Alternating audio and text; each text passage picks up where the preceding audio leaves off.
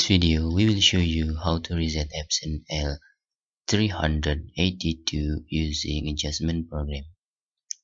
First, we need to disable all of our antivirus, including Windows real-time protection if we are using Windows 10. Before you download the resetter, this is the requirements.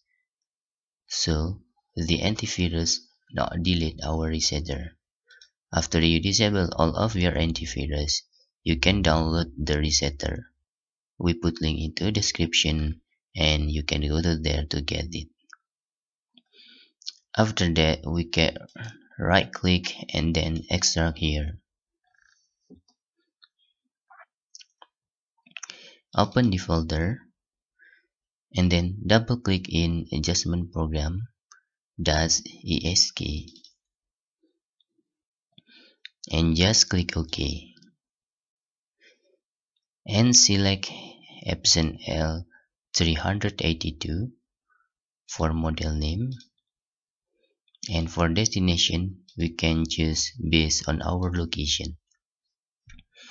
Then select particular adjustment mode, select watching page counter, then click OK and select the main page counter and click button check. Remember, this is must still ticking and then click button initialize. If you got error, you can try to click check button again and then click button initialize again.